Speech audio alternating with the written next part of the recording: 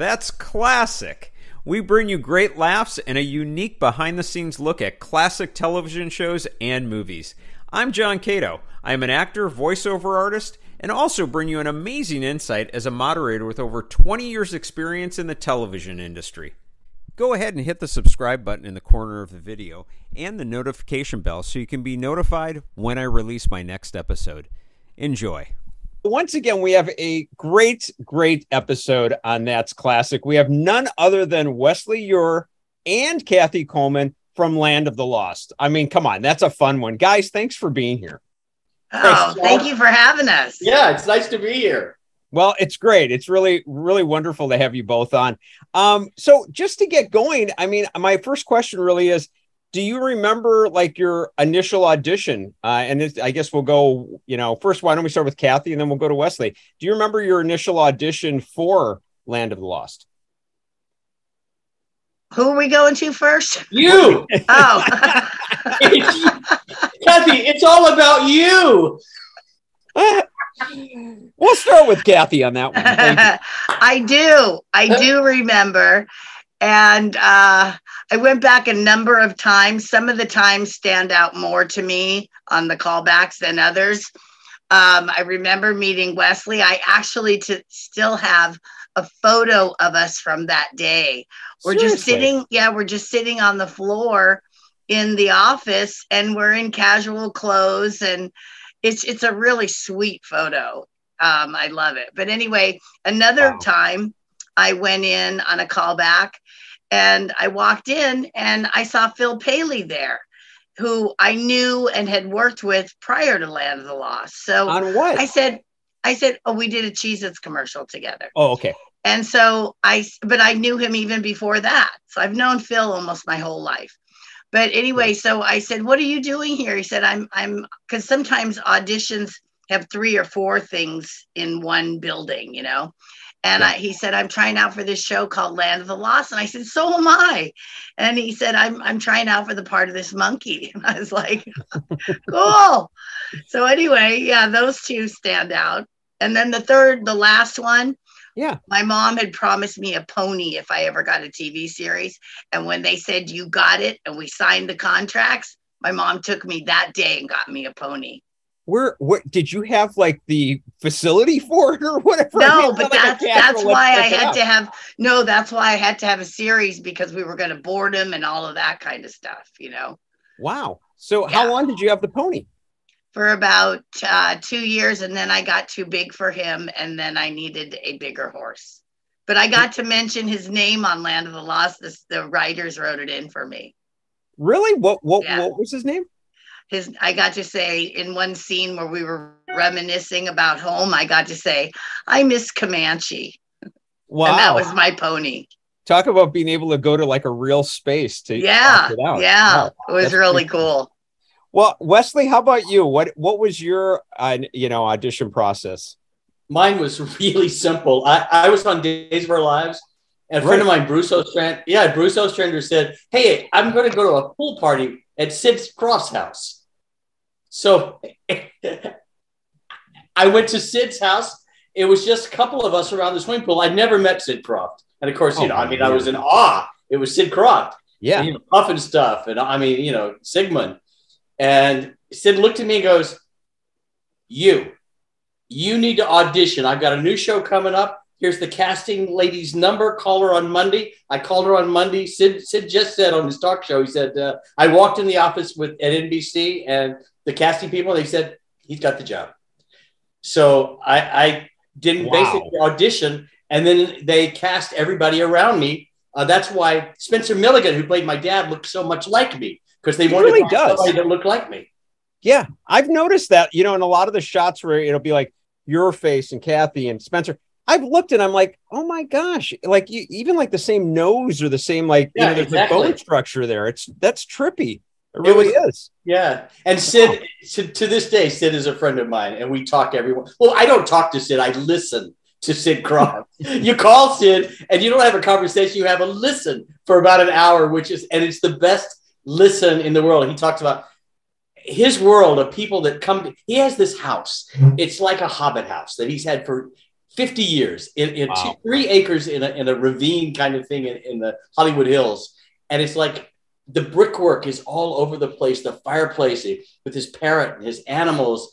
And it's like going through a jungle, and it's everything you would want Sid Croft's house to be.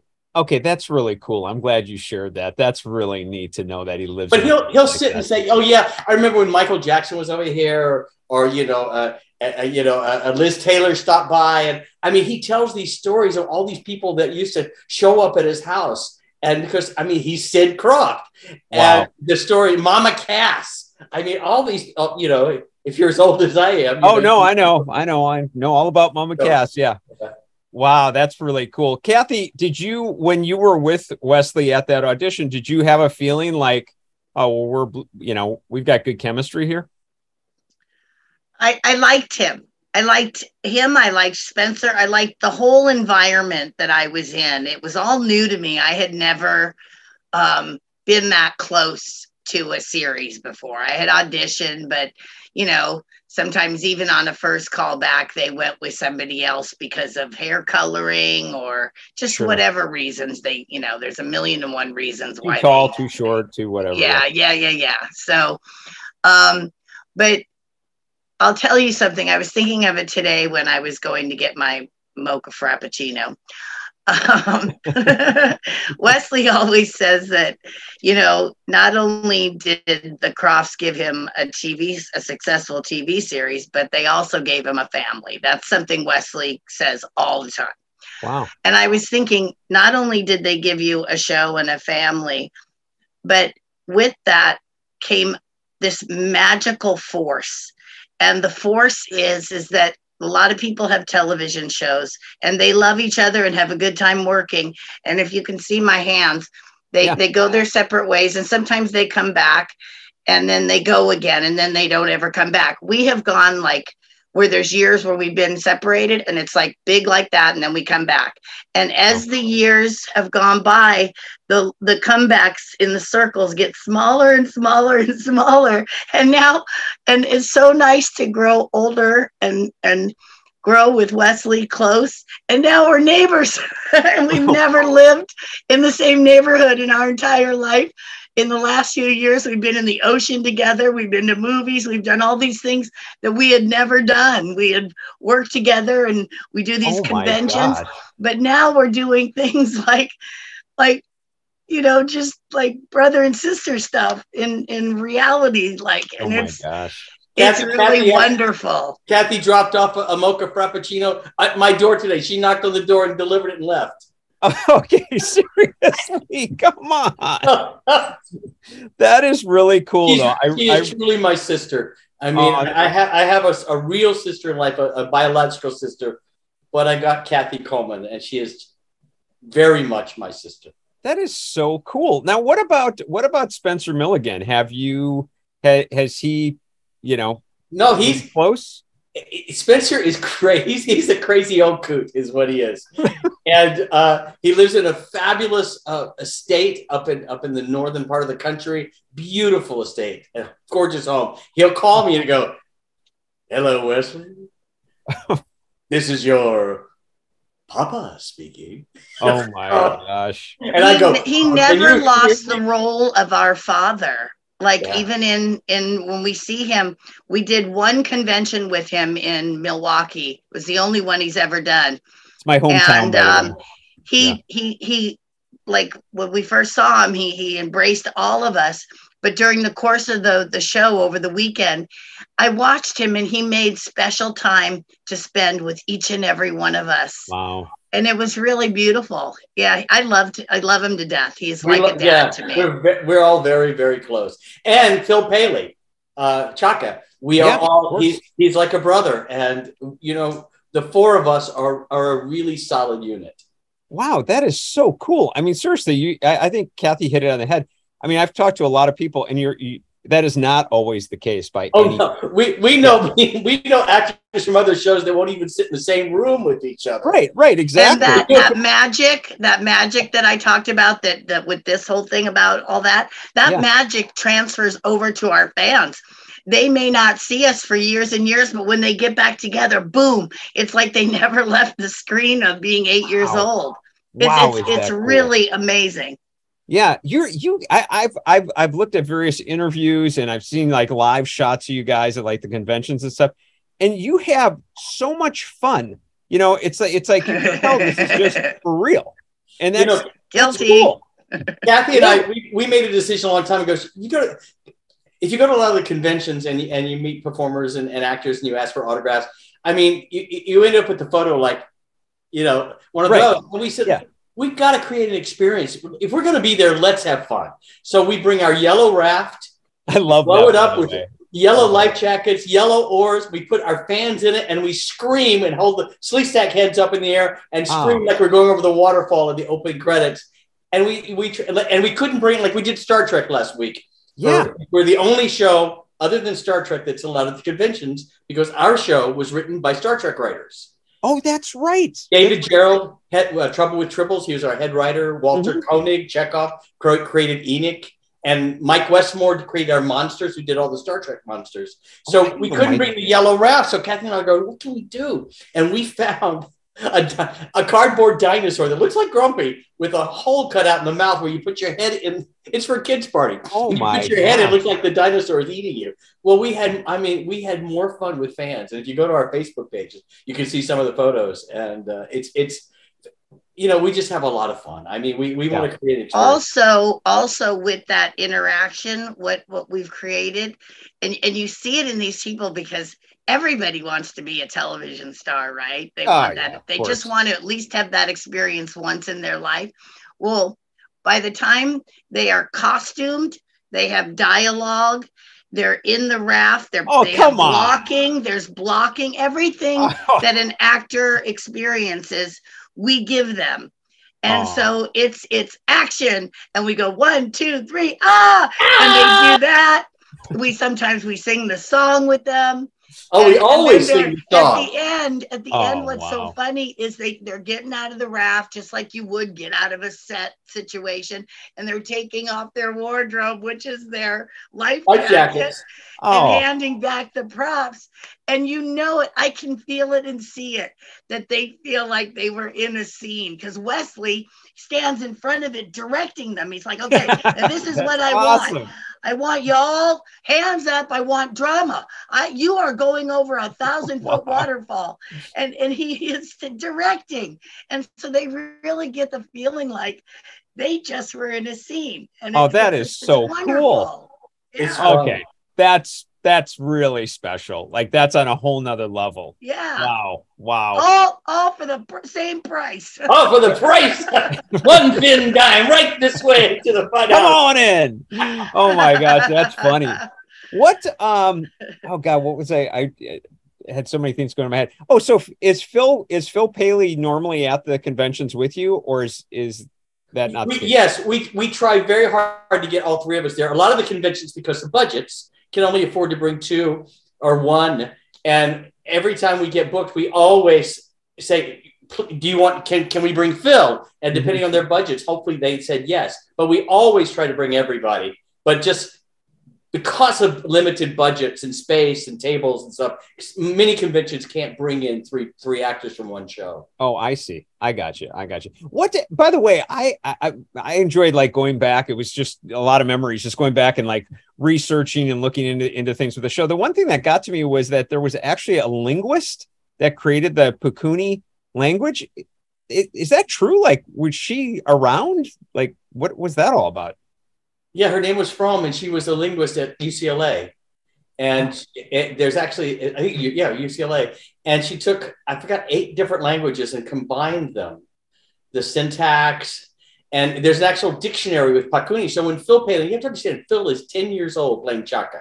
Wow. And he's the youngest black belt in karate in the United States. His teacher was Chuck Norris. And he was on the Tonight Show with Johnny Carson. And he flipped Johnny Carson over. Phil's like this tall. Johnny's way up. And that's how he got the job. They saw him on the Tonight Show and realized that he had the physicality. Well, he also had the acting chops, because he has some of the episodes, he speaks Pakuni the whole show.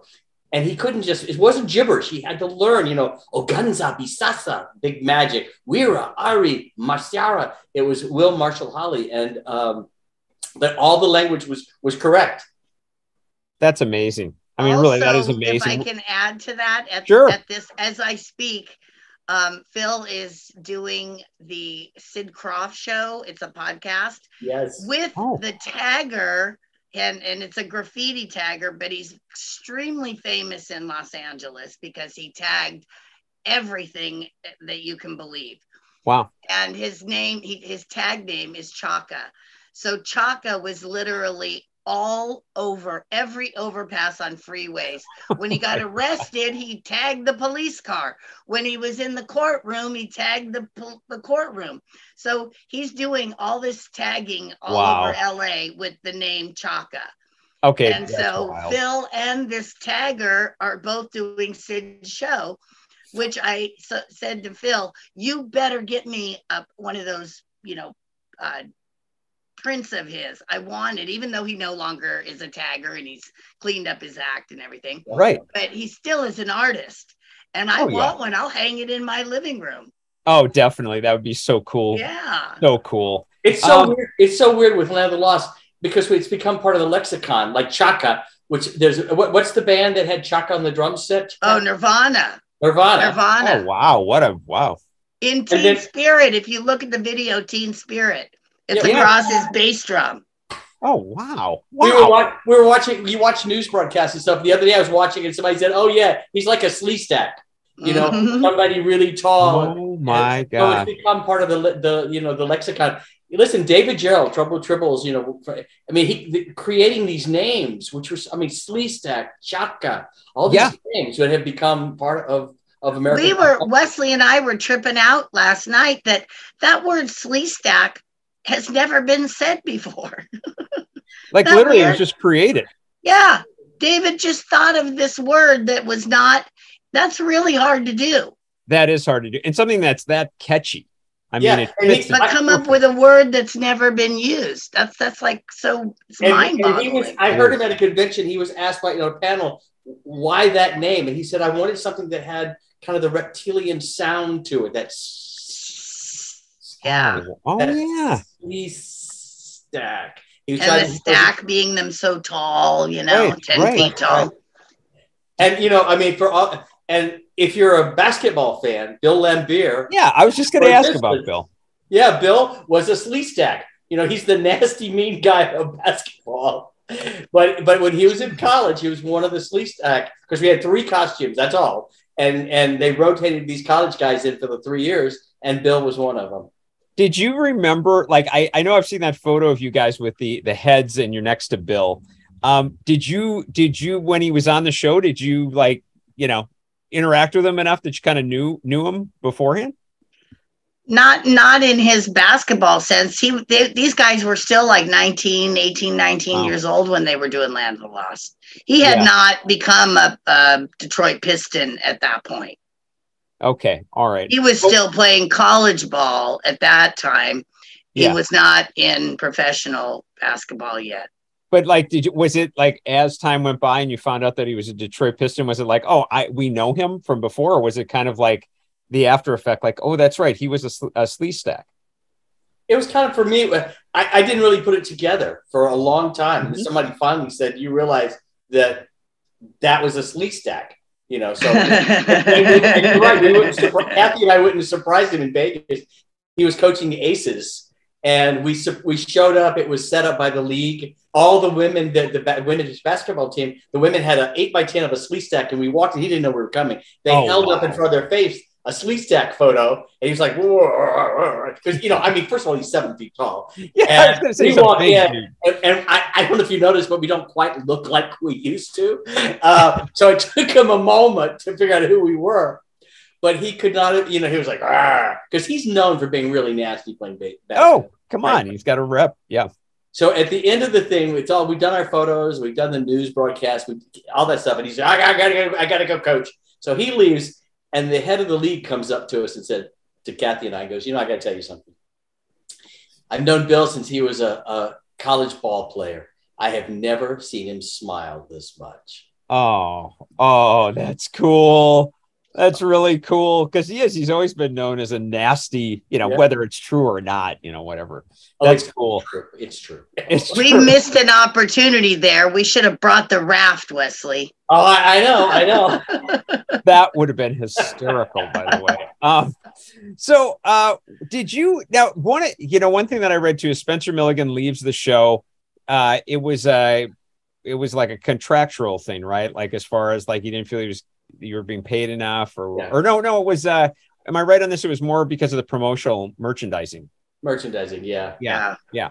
Where were you guys at with all that at the time? Were you upset as well, or was it kind of like, it was a I different was time? clueless. I had no idea. These were all adult going-ons, and I wasn't privy to that.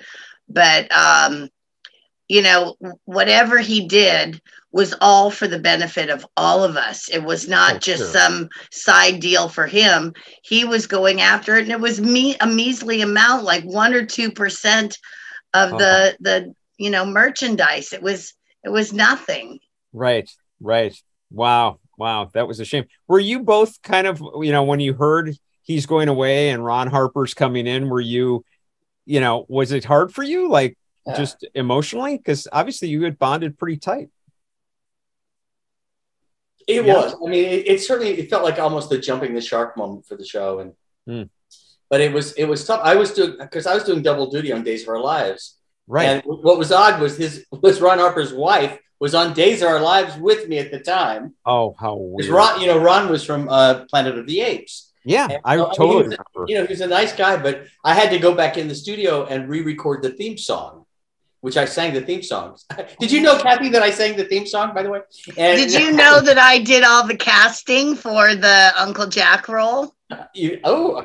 Well, aren't you just special? Is that true? I did. I sat in on every single reading. Oh, really? Wow, that is cool. That was nice that they went that route. I like that you were there. Yeah. Well, one of the reasons I sat on all these. I think that's why David made that joke about, well, you've sat on all those other laps, because one time he goes, come sit on my lap. Because I did during the course of interviewing for all the uncles. They wanted this one scene, and in the scene I sit on the lap and I say, I'm really glad you're here, or whatever the heck I say. Yeah. I got to tell you, if you watch the opening scene, the first episode of the third season, when we lose our dad, Kathy's performance, and I mean this as a fan of Kathy's, it is it's so powerful. The crying and the real emotion. I saw it recently, and I forgot. Aftershock is the episode. I don't think I ever saw it when it aired, because back in the day, if you missed the Saturday morning, you didn't get to see the show. Right, you never saw it again, yeah. But boy, it was pretty powerful. I saw it with you, Wesley, at Comic-Con San Diego, and it made me cry because I thought, how weird is it? Not too many people, and of course, Phil makes fun of me, and he goes, "Are you crying again?" But anyway, because people don't have footage of their emotions as a child. You know what I'm saying? That's true. You don't have a recording of when your bike got stolen, or if your parents went through a divorce, nobody was there filming it.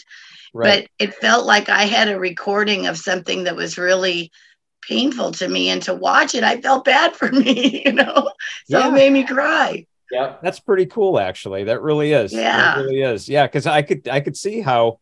I mean, especially at your age, and then losing, in essence, your second father, so to speak. Right. It was my only one. Oh, it was really? Yeah. Oh, I was not raised with a father in the house, so he really was like my dad. Oh my gosh, that is heavy. Yeah. Wow. Okay. Kathy and Spencer have a very, very close daughter-father bond. It's really beautiful. Oh man, that's great. Seriously, that's wonderful. Wonderful to hear. So, so we mentioned Ron Harper. Ron comes into the show. How did you kind of make that adjustment as actors? I mean, it's kind of a big switch. I mean, I think Ron is a great actor, but it's still a big switch. Well, first of all, we because of a fire at Goldwood Studios with Sigmund the Sea Monster, who shared our caves because they're both Sid Croft shows, Sid Marty.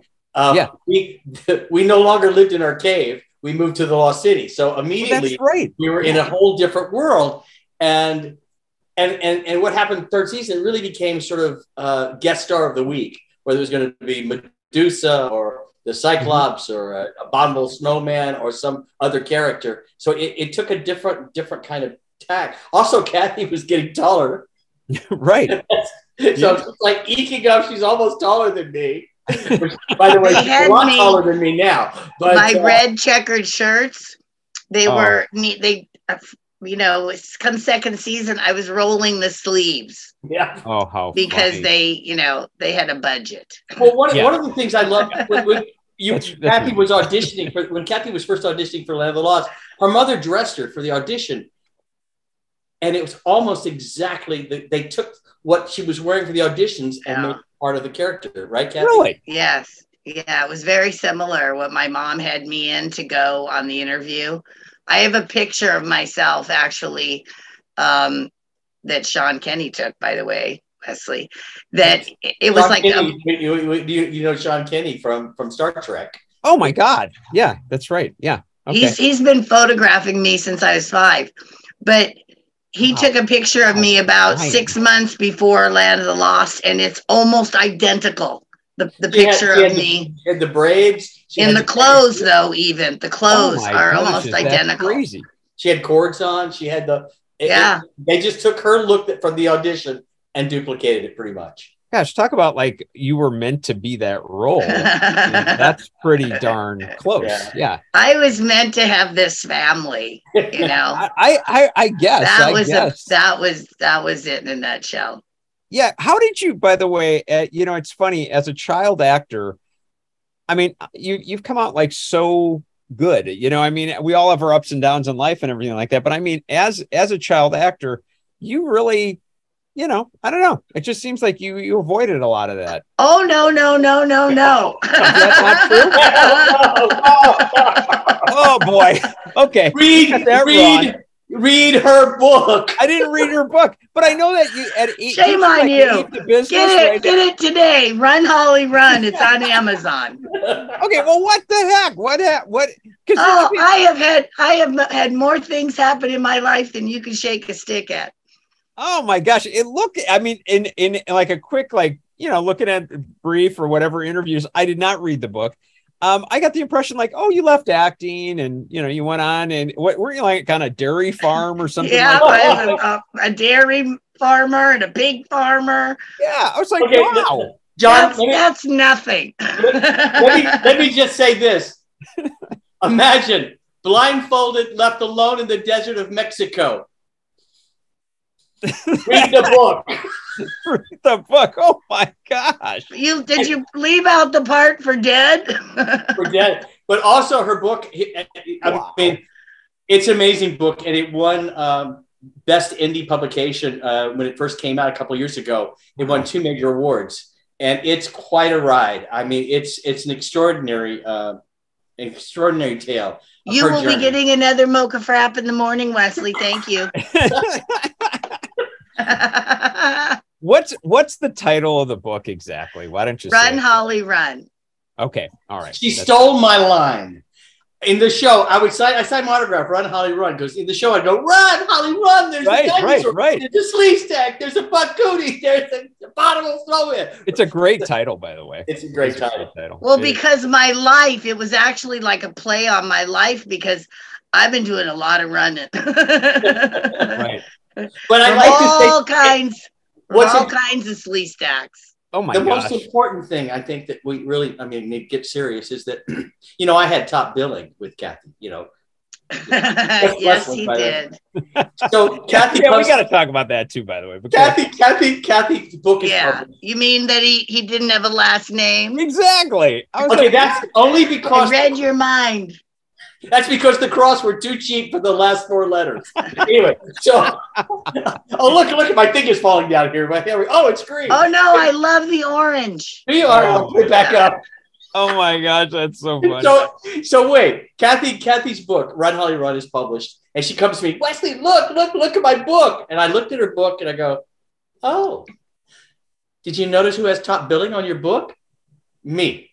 At the very top in small print is my quote. They asked me to review the book, and I did a quote. And so I have Wesley Eure and my quote, and then Run Holly Run, Kathy Coleman. He said, I will always get top billing. That's right. Oh my gosh. I will definitely check it out, because I remember the other one you had. It actually, wasn't it like Lost or something? Yeah, like Lost that? Girl. Lost Girl. Yeah. That's it. Yes, but let me tell you something. Put on your big boy underpants to read my book, because it's a wild ride. Okay, I will definitely be checking it out now. You kidding me? You got me so intrigued. I gotta see it. All right. By the way, you were talking about like the dinosaurs and this was like chroma key times. How did you do that? Like, how did you get a sense of just how big they were? Did they do anything to help you with that? Really? Yes. If you'd like me to take this question, you take it, Kathy. You take it. Yes, please, Kathy. Well, the only time I can speak on this is that the only time that I ever knew the actual size of something about what I was going to be when they put the film and the video together was when I was shooting the dopey scene, because they actually had a chroma key colored, because it's like a cobalt blue color. It's what we use instead of green screen. Kathy, let me explain it first. No, wait. I sat on the cylinder. No, instead of green screen, we had chroma key blue, which we had the whole sound stage, half the sound stage, the floor, the ceilings were all blue, and that's what disappeared, like the green does now. So we were on the chroma key set, and it was the first time in history the dinosaurs were in film, because they were stop frame animation, and we were videotape, and they melded them together at the same time in real time, and it didn't work the first show. They thought it was, and they had to get Disney. They had to get Disney. No, that's a turtle. Okay. I wanted just to set it up because you were talking things that so I do that all the time. I know. I get excited. I get excited. So Kathy's on the chroma key blue. They have a sawhorse that's painted blue with a blue rope pulling it. No, it was a cylinder. Well, it looked like a sawhorse, and they would pull it. Now go. It was a cylinder, like a big round, like drum kind of thing, and I sat on it, and so that is how they got me on the back of Dopey's back. But that's the only time I recall specifics. But normally they just say up there at that light, when we were on the stage, up there at that light, that's where the dinosaur is. We want you to run this way. And that's how we were directed. But what was about this, going back to Kathy's Dopey thing, which is so cool, and people love the fact that she wrote Dopey, is that we were watching on videotape the animation of Dopey walking like this. And so they were watching it, the guys pulling the rope. And so they're pulling it, and they got her shrunk down and set on top of the dinosaurs because it's all blue, right? So it looks like she's sitting on it. And they have to pull her in the same speed as the animation is going. Wow. And that's how they did it. We didn't have CGI back then. Right. So exactly. It was state of the art for the 70s. It had never been done. And while I'm waving, because I'm going like this. Right. That's amazing. That really is. And especially we're talking about like a Saturday, kids show or whatever. I mean, that's way advanced. I mean, that's really amazing. And Sid told me the budget for Land of the Lost, I think, was $50,000 an episode. $50,000. Wow. And that we shot 2 a week. Each episode was shot in 2.5 days. Oh, I didn't know that. Really? You guys did them at that short a time? Yeah. Wow. How many episodes would you shoot in a season then? We shot 14. 14. Or basically 7 weeks. Oh my gosh, that's pretty wild. So by the way, go ahead. Oh, no. 43 episodes, I think, total. Okay. Did you mentioned, by the way, obviously that you were on Days of Our Lives at the same time. How the hell did you do that? I mean, that's pretty wild to be doing both. How did you do that? Well, I could only do it because they were both NBC shows, and NBC agreed to let me do it. So for 3 years, I got to go into Days of Our Lives at NBC Burbank and film all my scenes on Days of Our Lives. And of course, the cast hated me because I would go in 7 weeks and I would get out. I would do all my scenes and leave. And they were stuck the rest of the day and had to wait for me. And so then I would shoot my scenes in the morning on Days of Our Lives. Then I'd run over to Goldwyn Studios or General Services. And I would film Land of the Lost. So in the morning, I'm crying that my girlfriend is leaving me and I'm having sexual problems and the mafia is after me. And in the afternoon, I'm going, run, Holly, run. There's a dinosaur. It was a little schizophrenic. Wow. It was the best job. I mean, it was amazing. And it happened so fast. When I got the 2 series, I didn't even own a car. I'd come from no money to suddenly I had 2 TV series and I had to go buy a car to get back and forth. And it all happened pretty quickly. Wow, that's seriously cool. What, by the way, the show itself, was it originally meant to be so dark? Because, I mean, it is a bit dark. It's, again, David Gerald. It was written to be Swiss Family Robinson, a father and a son, with jungles and stuff. And they so Sid, Star Trek had just finished at Paramount. And Sid ran into Gene Roddenberry and asked Gene if he'd be the head writer on Land. I have a new show. Would you do? Hey, I know you did a Star Trek or sci-fi. And Gene says, I can't do it. I'm too busy. But I've got a new writer, a young guy named David Gerald. He wrote the episode Trouble with Tribbles, and he brought David Gerald on. And because David was on, it became sci-fi. He turned it from a Swiss Family Robinson to this lost world. And he got writers like D.C. Fontana, Larry Niven, Spinrad, Walter Koenig, again like Chekhov, who created Eden, the Talking Sleestack. And it became this sci-fi classic. It's because of David. That's really, really wild. Kathy, obviously you were younger and you're on the show. Did it feel dark to you? No. There were things at the time that, I didn't understand as clearly as I do today because it was science fiction and it's pretty heady, but yeah. No, I kind of, it's funny when you said that, I thought to myself, was it dark or was it just questionable? Like, people asking questions about the universe and things like that. I kind of found it more inquisitive than dark. Like we were learning and adventurous, like we were learning about like the Sleestacks and their life through Enoch. He was like our teacher in many ways of how Land of the Lost started, how the Sleestacks were in the past and humanity. I mean, there was like a lot of subjects that were more just of, quizzical interest than dark. But you're right. It was dark. It was a family that lost their mother. We dealt with loss of mom. Yeah. We dealt with that dying. It was, Saturday morning was, Sigmund the Sea Monster and public stuff. Yeah, Johnny Whitaker. Yeah. Yeah. Suddenly we're dealing with life and death issues and can we survive and fighting elements and bonding as a family.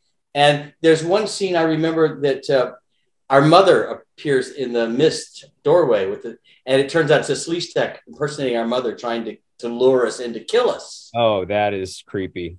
And so, again, it was the sci-fi. I know this because there's no CGI. I know the effects look hokey now, but if you look at the scripts and listen to the scripts with some of the greatest sci-fi writers like D.C. Fontana, you will understand what amazing this thing was. But I remember Kathy and I were doing a scene, and our mother was in the mist, and we started to cry and stuff, and they stopped. They came. I think it was Bob Lally, the director, and he came out and he said, "Listen, guys," he says, "that was too real.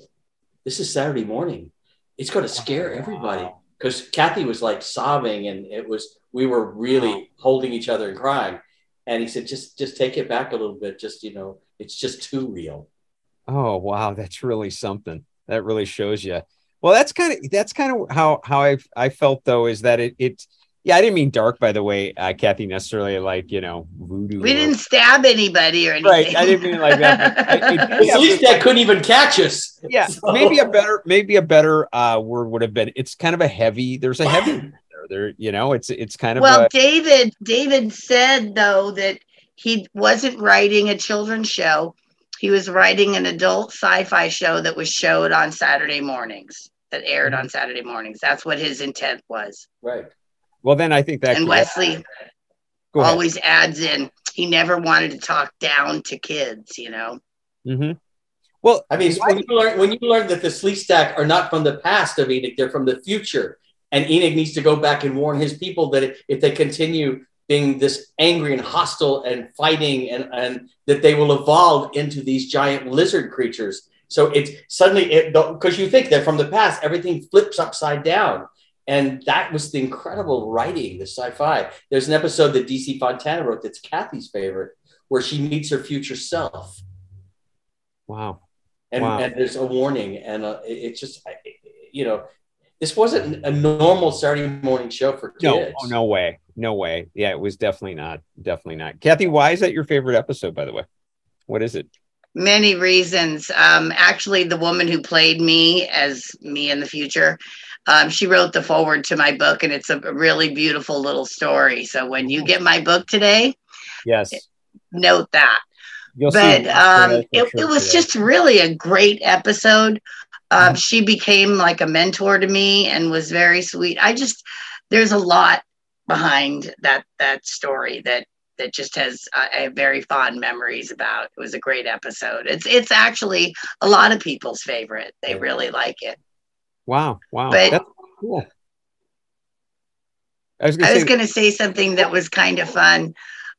We recently did a show up in Seattle where people came and had breakfast with us.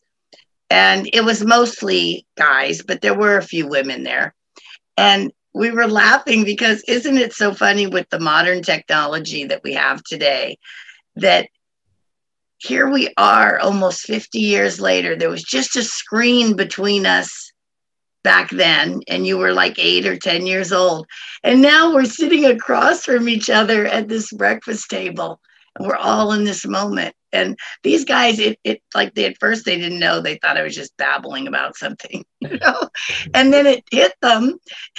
Shut up, Wesley. And then it started, like they started really thinking about it. And really, it's like we went through the pylon time doorway or something, you know? And here we are. Yeah, that's pretty cool. What do you think it is, really, for each of you? Why do you think the show has continued in its popularity? Because I mean, it's one of those shows that you mention it to someone, and that it's like, oh, I remember. Like there's an instant like passion for it, like excitement, magic. Yeah. What do you think it is? I mean, I realize, yes, it was kind of ahead of its time. You know, we're talking about the technology and everything, but what do you think it is that really is gravitating to people, that it's still there 50 years later? For me, I think it was the relationship of the family. It was real. It was heartfelt. It was really about a family. I cannot tell you how many people come up to our table and are crying, literally crying. And we go, you know, are you okay? And they go, let me tell you a story. And there was one guy that came up, he was in his 50s, and he said, listen, when I was a kid, my mom and dad were getting a divorce. And he said, in the third season, you lost your father and you got your uncle. He says, I was losing my dad. Oh. Wow. And he says, I didn't think I could survive this. And I watched on Land of the Lost that your dad left, but you were able to continue as a family with your uncle. And it gave me the strength to know that I could get through this. And that experience is not uncommon when we're meeting people. Tell them about the blind couple that came to see us, Kathy. It was a couple that they were in like a school for the blind, and their last memory, and this is what brought them together in friendship, was that they used to watch Land of the Lost. And they both lost their sight about the same time. Okay. Yeah. Young adults. So. It's not easy, Kathy. It's just not easy. I thought I said that. You didn't say it. Oh. So anyway, that was their common denominator. And anyway, so wow. When they came up to my table, I was doing a show in Rhode Island. and they asked me, they started feeling, because I bring a slee stack head onto the table, and they started feeling the shape That's of so it. cool, by the And way. and you could see the memories flooding in them.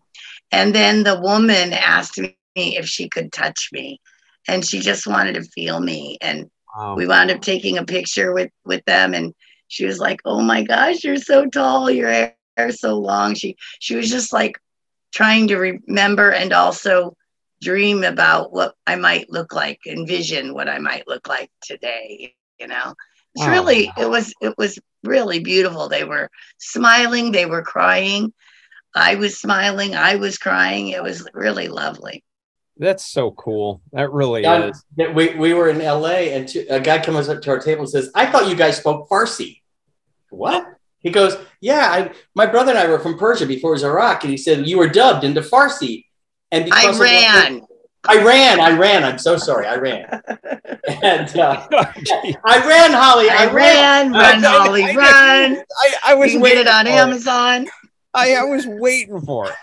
So anyway, this guy, he said, "My brother and I became scientists because of Land of the Lost. We moved to the States, and they were two heads of Jet Propulsion Lab, JPL, in Pasadena." Whoa. And they said, "We'd like to give you guys a private tour of JPL." Well, oh my gosh.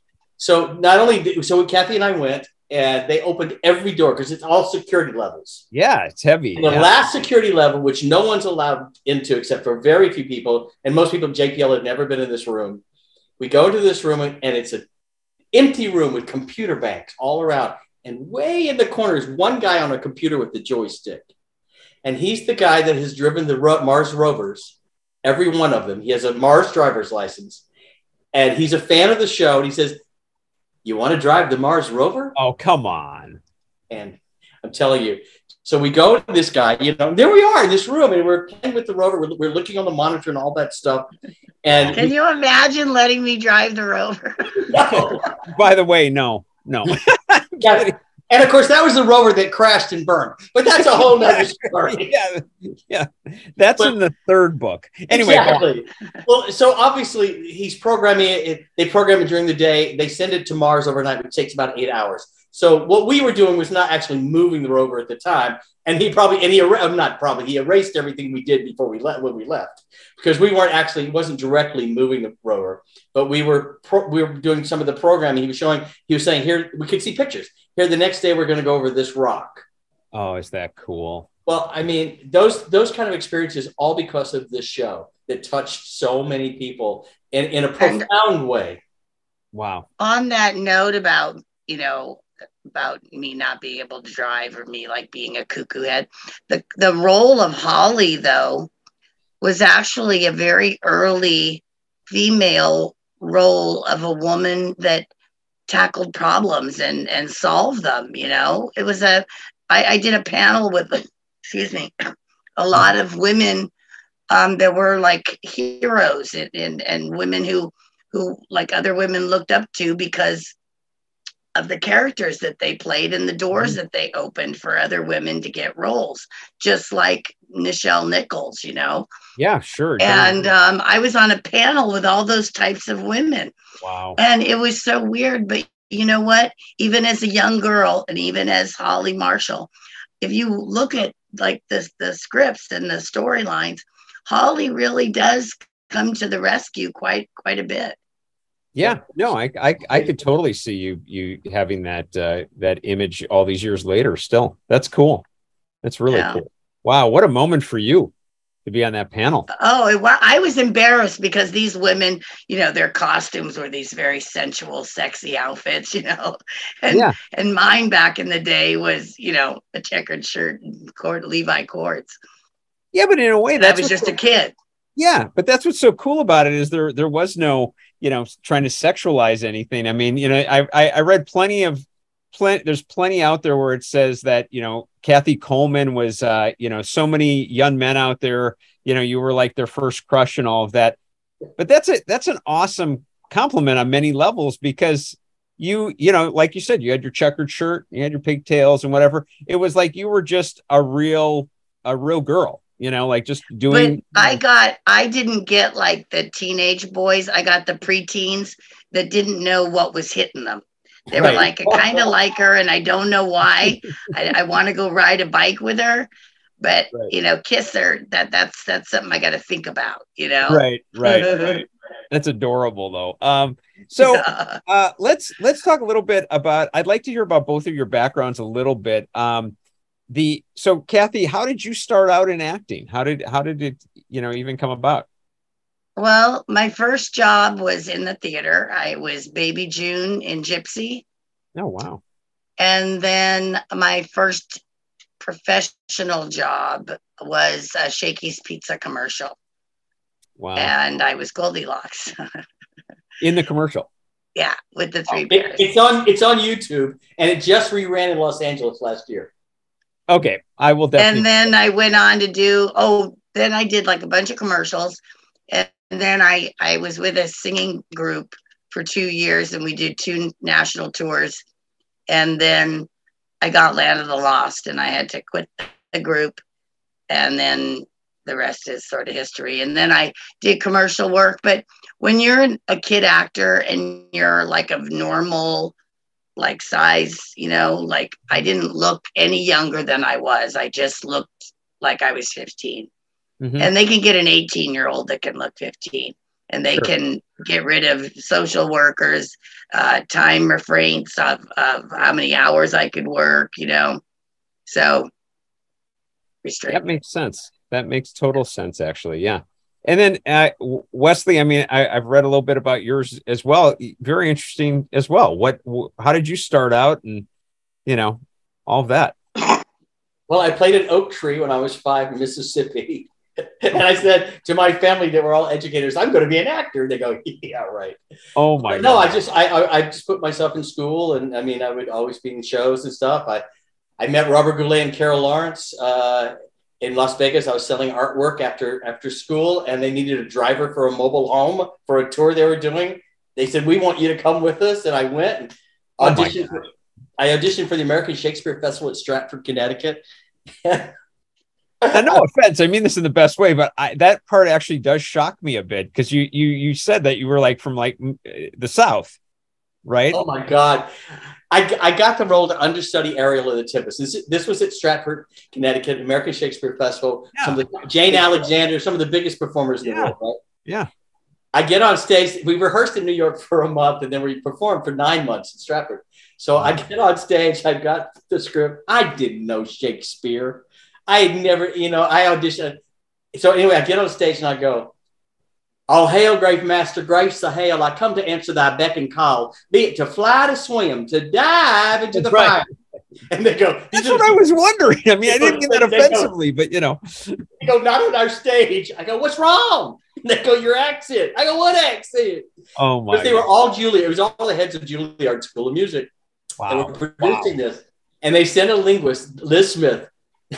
She was this big bull of a lady. And every day I had to do, instead of going running and jumping classes, I had to go running, jumping, ghosts, hosts. And the last day, everybody was terrified of her. So 9 months with her to get rid of my accent. And we're at the Actors Pub. There was a pub, and it was the closing night, and she's drunk. And she says, Wesley, darling, she said, the most regrettable experience I've had this entire season at Stratford has been to make you lose that wonderful accent. Oh. So I asked Michael Kahn, who was head of Juilliard School of Music, and he was producing the stuff. And I said, why did you hire me? I mean, I'm 17, right? He goes, you blew the audition. You were horrible doing Shakespeare, but you made us laugh. We said, we want to spend the summer with him. And that's how they gave me the job. So that's so cool. That is so cool. Well, it's always like you want to work with people you enjoy, but that's really cool. So, okay, look, you can't mention Robert Goulet and Carol Lawrence and not have me wonder. I mean, Robert Goulet was almost, I felt like he was very talented, but he was like one of those guys like you always thought of, hey, how are you? That kind of thing. He had going with as Robert, I'm Robert Goulet. Yeah. Was he like that? He was interesting. He and Carol Lawrence were having kind of ups and downs in their relationship, and they were doing the musical I Do, which is a couple that falls in love, goes from there when they meet to they pass away in this musical.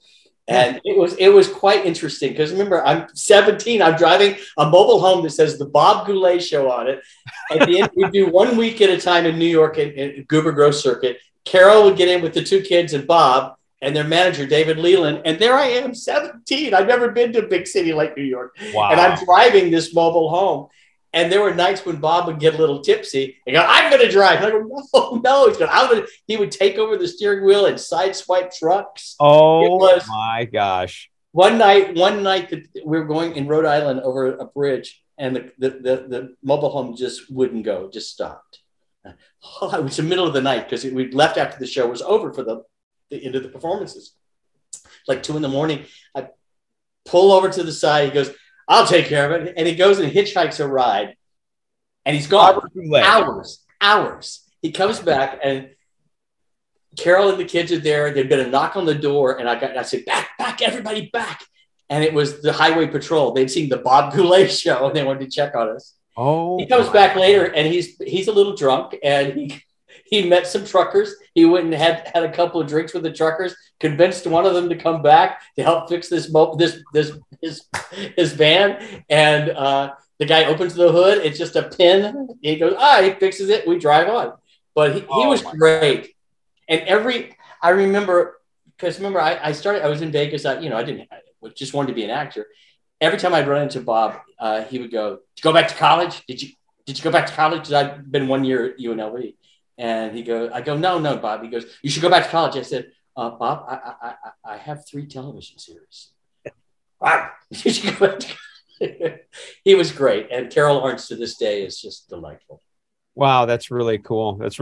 Kathy, who were you, during that time that you were doing your auditioning, who were you going up against? Were who were some of the other, child actors that were around you during that time that, you kind of saw go on to do their thing? Well, a week prior to Land of the Lost auditions, I went up for a show called Run, Joe, Run, which actually wound up airing before Land of the Lost did. But anyway, I went up for this one episode on Run, Joe, Run.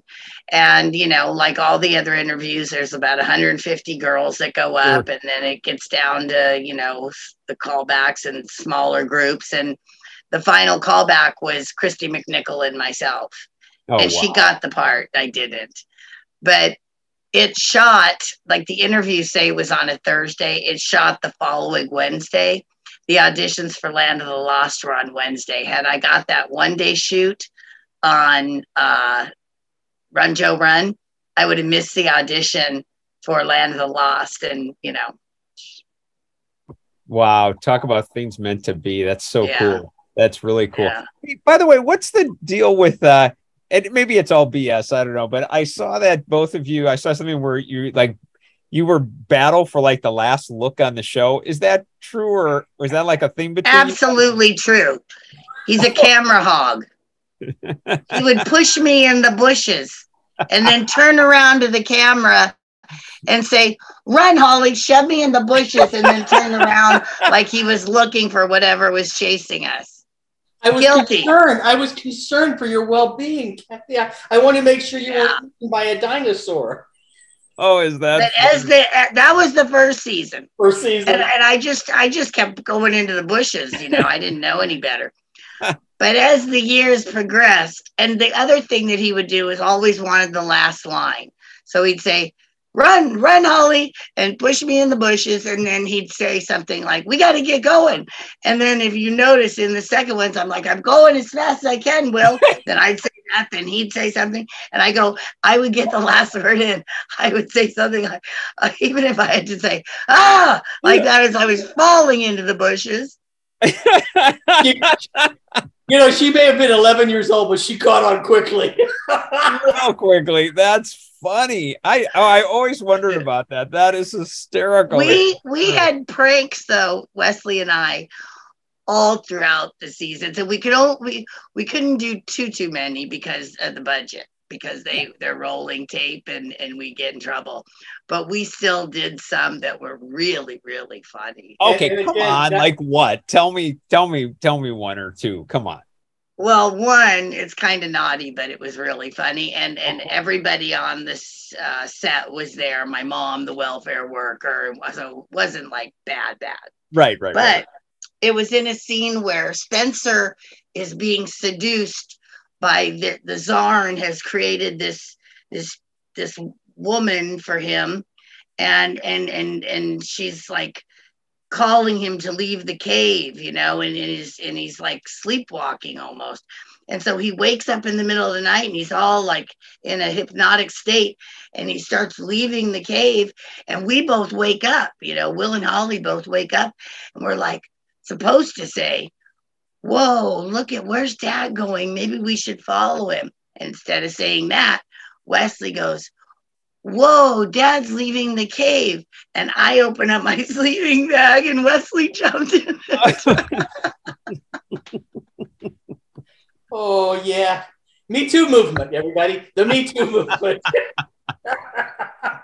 Oh, my gosh. Seriously.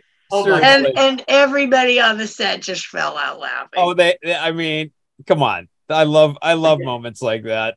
One time, this was another one, but it was Spencer was behind this one, and it was classic. Like, again, the budget was always at the front and forefront of everybody's mind. Yeah. So Spencer gets a hold of the graphic artist on the set and has him paint a slot machine on his chest, like his bare chest. Oh, no.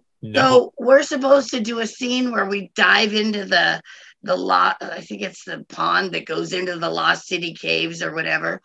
And we run up to the pond and we strip down out of our clothes, and we just so happen to have bathing suits on, Right. And Spencer takes off his shirt, and he's got that slot machine painted on his chest with cherries and plums and lemons. Oh, God. And we all start, because nobody knew about it, but it was really funny. But Sid and Marty had the heads of NBC there that day. Oh, geez. And that went over like a lemon, a plum, and no cherries. Oh yeah. Oh, it was bad. They were like, "This is what you guys do with our money," Oh, geez. It was bad. So we got scolded, but it was Spencer. Oh, that's so funny, though. Oh my Pop God. said to take the raps on that one. Oh, that's great. Talk about you got to have some guts. I mean, that's pretty good. That's a good. I like it. One other thing, Wesley, the organic vegetables. I'm sorry, I had to talk a little bit about that. I mean, look, I know I've heard a lot of stories about Bob Rafelson and who co-created the Monkees and all that. Was he like, I know he was like on his own little, wavelength, very talented guy, but what the heck? I mean, the organic vegetables, what was that? Well, it was the show To Follow the Monkees, and it was starring Kay Ballard. And it was, she opened a organic food restaurant store. It called and we were the waiters and waitresses. Oh, and we also formed a band, and I became the lead singer drummer of the band. And so we started filming. It was sold. It was a on the air sold thing. And we started filming around Los Angeles. We're doing everything a la Monkees, jumping out of trash cans, running around fountains. What a blast. Doing all that stuff. And then there was a writer's strike, a huge writer's strike that year, and they canceled the shows. So Kay Ballard, of course, from Mothers-in-Law and all these wonderful things. Yeah. I never met her because we were doing all the singing and everything before, because I'd been recording for Motown right before that. I saw your tie-in with Bobby Sherman, which is in a whole nother thing. Bobby, yeah. So I go to a party here in Palm Springs, and Kay Ballard's there, and I go up to her, and she's sitting down. I get on my knees. I say, "Excuse me, Miss Ballard, I'm Wesley Eure." And she goes, "I know who you are."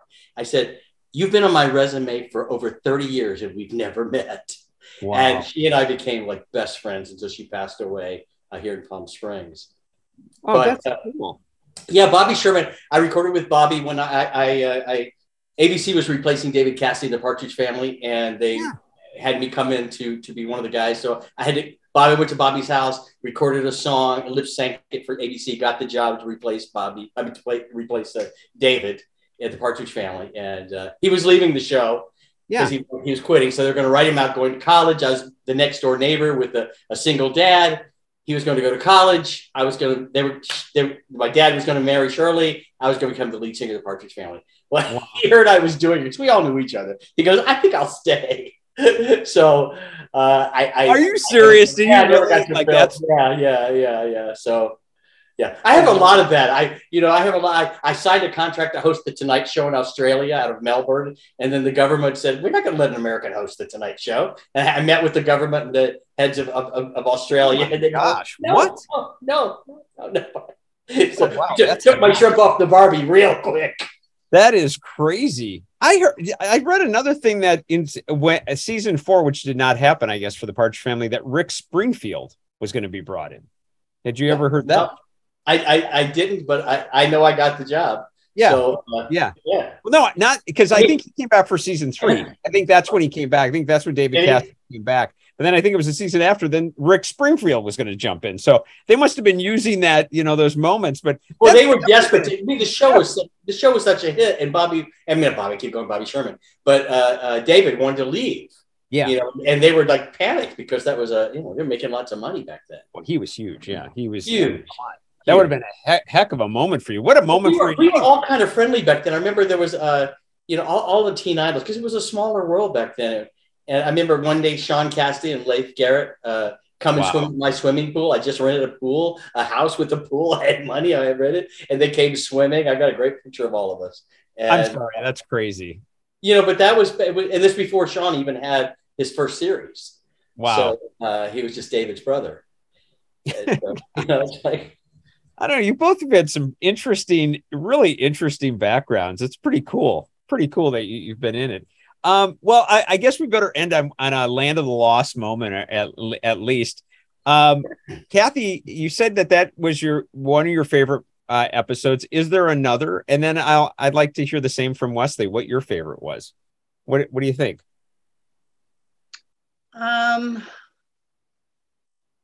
Favorites. I did like some of the ones where we were in like dream sequences where we got to change and wear different costumes. Like we were in a Civil War period in one, and then there was one where we were stuck between 2 universes, and when I was pushed through the universe, I came out with a yellow shirt and tan pants, and wow.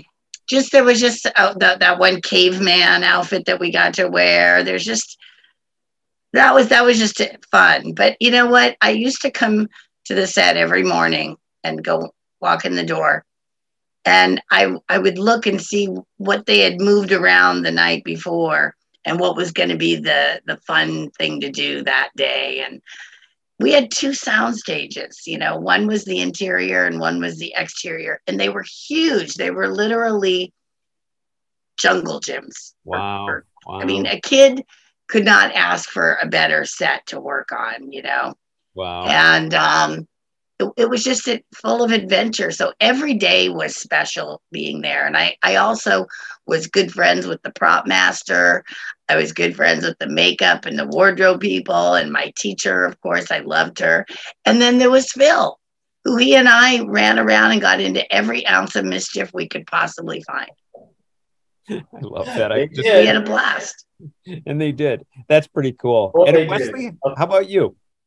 What do you Mine think? it was the last episode of season 1 called The Circle. And they wrote this episode not knowing that there'd be a season 2.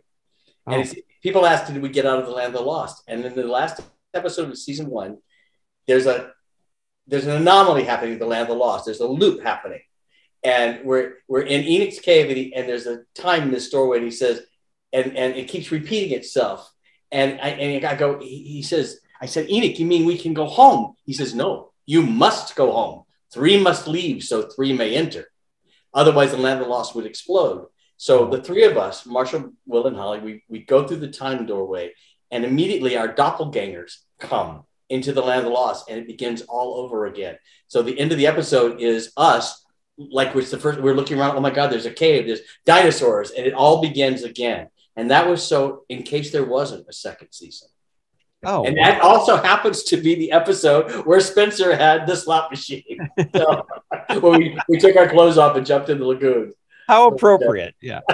Oh my gosh, that's funny. Well, listen, I really appreciate both of you. I mean, it just was so much fun talking with you. You're just you're just both hysterical. But as a fan of the show, I also loved having you on. And anyway, just thanks a bunch. And wait. And I gotta go. Oh, here we go. And I really gotta go. No, you ready, Kathy? You ready? What? Will and Holly. Wait. Go back. Oh, okay. We have to sing the thing. Of course, there's going to be a delay, right? So it's a delay. I know. No, I want to hear it. 1, 2, 3. Marshall, Will, and Holly on a routine expedition. Met the greatest earthquake ever known.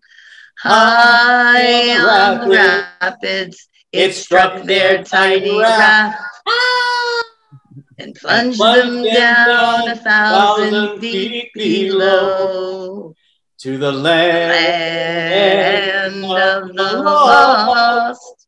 To the land of the lost. And then Grumpy goes, roar.